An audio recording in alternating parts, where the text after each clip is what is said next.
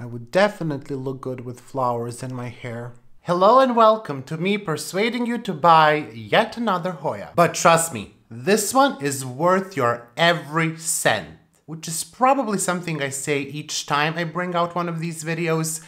But this time I truly mean it, as well as those other times. I also mean that too. Today we will talk about this lovely thing here. It is Hoya Patricia. We will talk about its origins, how I care for my plant, and we will talk very little about cross-pollination simply because it's not a topic I'm very well versed in. But I can tell you right away, it is something that interests me a lot. Shockingly. So grab your popcorn or your plant that you need to repot, whatever you need to do, and let's get started. And I will finally make a label for this plant. Yes, labels are a thing here now. I realize they have a couple of plants here and there, and it would not be the worst thing to label them and to write where I got them, when I got them, and so on. So let's just do the label. The label is done. We can see here the name is Hoya Patricia, and it looks very professional. Let's just put it in the plant. If it will fit. Come on. Accept your name. Don't embarrass me in front of the camera.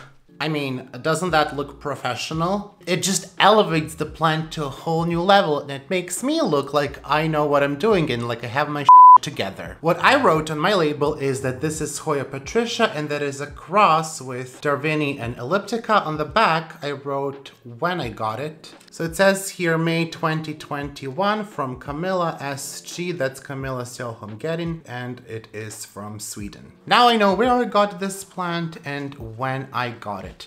And yes, this is Hoya Patricia that I got as a small cutting in 2021, in May of 2021. And you can see how much this plant grew. But that's something that we will discuss a bit later, so I'm going to put my plant off to the side. Grab a drink, which is coffee today, and it is coffee every day, and we will continue. If you noticed, I wrote Hoya Patricia under single quotation marks, and this is a standard way how we will write the name of the cross or how we will write the name of the cultivar. So you will capitalize the name of the species, and then under single quotation marks you will put the name of the cross or you will put the name of the cultivar. If you want to know more about this, I made a video on how to properly write Hoya names. Nice way to plug your own content, Miro. Hoya Patricia is a cross that was made by Antone Jones in Sarasota, Florida, and I do believe that the cross was made in Mary Selby Botanical Gardens in Sarasota, and I am just now realizing I had a chance to ask Antone about this, but I forgot. Hoya, damn it, Miro! It's okay, I'm not angry. The important thing here is that the cross was indeed made by Antone Jones, and it was made in Florida in 2014. And I can tell you, I'm very surprised that it has become so popular. Or actually, I'm not surprised. It is a vigorous grower, blooms early, and has a gorgeous flower. I'm not surprised. I guess the part that I'm surprised about, or that I'm most surprised about, is how quickly it made the rounds in the Hoya world. It seems that a lot of people do have this Hoya, depending again where you are in the world, and that it has become one of the favorites in many Hoya collections. I can definitely tell you it is possibly one of my most favorite Hoyas, and you know, these things change of course from time to time, but I love it for everything that this plant has to offer. I had the luck of exchanging few words with Antone because I was very interested to find out about the origins of this plant, but also I was interested to find out more about the process of hand pollinating and crossing Hoyas. Hoya Patricia is not Antone's first attempt at crossing Hoyas, and that's the tricky part.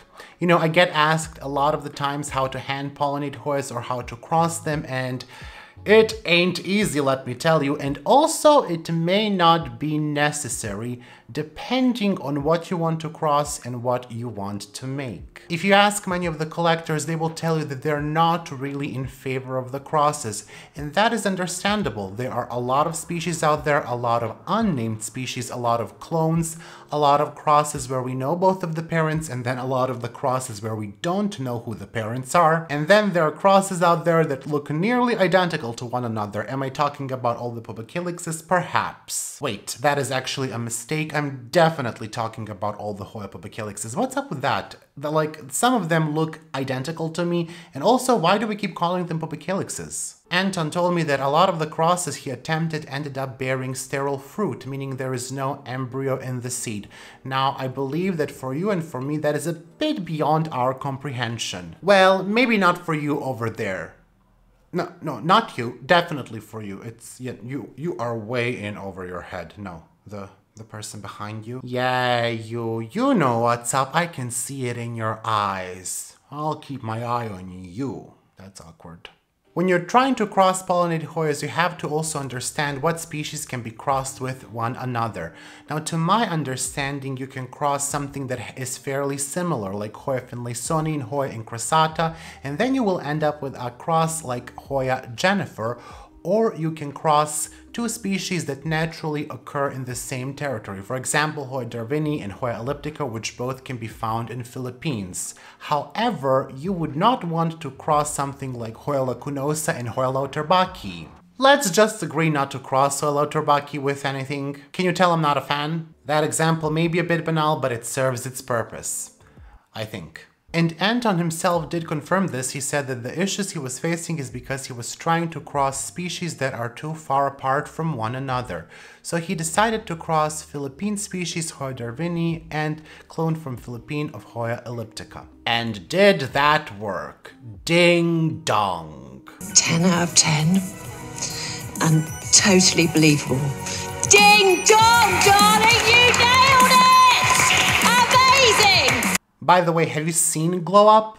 If not, you have got to watch it. Skills of some of those people is beyond amazing. But not before this video is over. I'm not done yet. Another reason why Anton decided to cross Hoya darwini with Hoya elliptica is because generally Hoya elliptica is known in Hoya world as unproblematic, fast-growing Hoya, while Hoya darwini is known as, let's just say, Mr. Struggle. I did not hear a lot of people having something kind to say about Hoya darwini. As you know, cross-pollination was successful and he got many seedlings which started to grow and bloom, and he picked the seedling with the white corolla and red corona that today we know as Hoya Patricia. Now there were other seedlings, he told me, and there were seedlings that had completely pink flower, and he sent me the photos of those, and I can tell you I'm very sad that that one also did not make it in circulation, but I will take what I can get. This is also another interesting thing. When you cross-pollinate Hoyas, you will get a lot of seedlings and each of them will be unique. And this will be true for all plants. When you're trying to make a cross, you will get a lot of the seedlings and they will each be unique. It is very important to be critical in this process and to pick which one you want to keep. Sometimes that can be one, like the case with Hoya Patricia, but sometimes maybe it is two seedlings like Hoya Mathilde and Hoya Shuke, or sometimes it may be none. As I previously mentioned, there are many clones, many species, many crosses in circulation already. So, why are you choosing to pick this one? Is it because of the flower? Is the flower a different color? Is it bigger? Is it smaller? Is it a more vigorous grower? Now, in my opinion, this was a great pick because Hoya darwini is very difficult to grow for a lot of people. And to have a cross with Hoya darwini that can grow so easily and so fast, that is fantastic. Plus, the flower is very unique. So to me, that makes a lot of sense. But there are crosses out there that I'm not really sure should be really in circulation. I may or may not be referring to some Hoya pubicalyxes. When you're trying to make a cross, it is also very nice to know who the parents of the cross are. Sometimes people will not know who the father of the cross is, and this is precisely the reason why collectors don't really like the crosses, because father is unknown. One day he went out for a pack of cigarettes and he never came back, or in plant world he left for a... Okay, this analogy is over here. The way this happens is if you have several species in bloom and you have them, for example, outside, it can happen that one of the species becomes pollinated and you don't really know how. You didn't do it, some of the bugs did it, and you don't really know who the father is. By the way, when you are making a cross, the father is the plant from which the pollen came and the mother is the plant that you're trying to pollinate. A good example here are anthuriums. a lot of the species out there are actually not species, but they are hybrids, and it's not really known hybrid of what. A lot of Anthurium crystallinum out there, they are not true to species, they are all hybrids. At least that's what I'm told, so I would really like to know what is the true Anthurium crystallinum. But this story today is not about Anthuriums, it is about Hoyas. We will return to Anthuriums one day in the distant future. When Antone picked the seedling he liked best, he decided to name it after his son's mother, and that is how we got Hoya Patricia. And now you know the entire history of Hoya Patricia, and tell me, isn't your day at least 1% better? Okay, now it's time to slowly dive into the care. Just kidding, you're on your own, bye!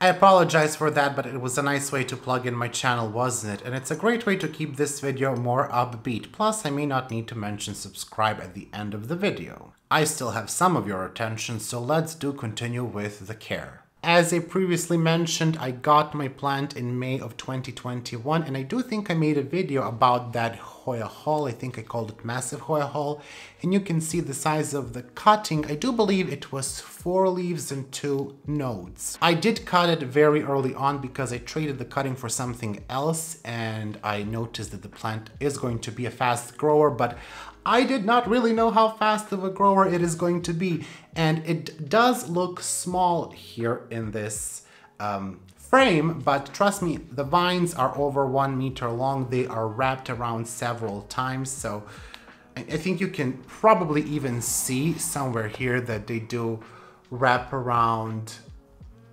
so many times. This is just a close-up of my terrible trellising, but you can see here they do wrap around several times. I think it makes for a nice, bushier, more lush looking plant, and it also saves space, so we love that. I do have a bit of damage here on this leaf. I think I sprayed it with something, but I don't remember with what. But the leaves were mostly perfect, and then we just have this one that's being a bit unbehaving, but the rest of the plant I think looks great. Of course, you are here for the flower, so you can see how lovely the flower is. I do have to say, my flower is not really pure white. I do think this is supposed to be more pure white. It is a bit pinkish, but that may be due to the light or due to some of the conditions. I know that Camilla's plant will sometimes bloom like this. Sometimes it will be a bit pinkish and sometimes it will be white. So I think it's very interesting that I have this, plant that can change-ish the color of the flower. This plant, just like Hoya elliptica, is very, very easy to root. I do believe I rooted mine in water, and within a week you will see roots. You will have no issues rooting it, and I can tell you probably all the best characteristics of this plant do come from Hoya elliptica. Fast growing, easy to root, all of those come from Hoya elliptica, and all the bad things about Hoya elliptica do not show up in this plant. Sometimes when you spray Hoya elliptica with fertilizer, you may get blemishes on the leaves. That is not the case with Hoya Patricia. It's really the best of the both worlds of Darwini and elliptica. This plant first grew in cocoa peat and perlite, and half mix of cocoa peat and perlite, and since I moved it to semi-hydro, and really the only reason is because the summer was very hot, it was extremely difficult for me to keep up with all of my plants, to keep them watered, plus the pandemic / depression and all that stuff, so I will take all the help that I can get. And it definitely likes being in semi-hydro. I do have this microfiber here and I'm spilling water everywhere. I just watered the plant, but it does like it. It's of course not the only way to grow this plant. It did really well in cocoa peat and perlite, but once again, it was too hot and too difficult for me to take care of all of my plants well. As I mentioned, it is indeed a very, very, very vigorous grower, and I think this is something you need to see for yourself. It's unlike any other Hoya that I have. I think it's probably the fastest one if you compare it to Pubicalyx, to Elliptica, to any other really fast-growing Hoya, Imperialis.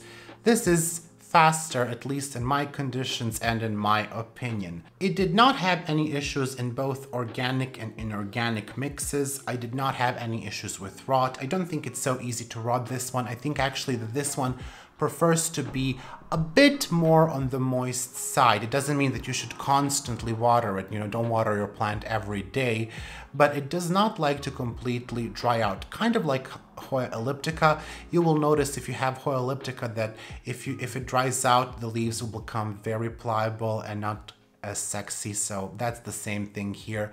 It does not like to be bone dry. The plant did really well for me both in summer and now when we are going into the fall. Now this is not really a complete care guide because I only had the plant for 5 months, but in those 5 months the plant managed to grow a lot and to bloom, and there are many more peduncles that I can see on the vine. So I can tell you a bit about the plant, but of course don't take this as the complete guide. I think maybe in a year or two I can bring out another video where I can tell you more about the plant. But what I can gather from these 5 months of growing it is that it doesn't like to dry out. It will do well in various conditions. Again, it does really well for me in summer when it was very hot out and it was very dry and it wasn't really that much more humid in my room. It was maybe around 50%. And it also does really well now when it's around 23, 24 degrees of Celsius and 70% of humidity.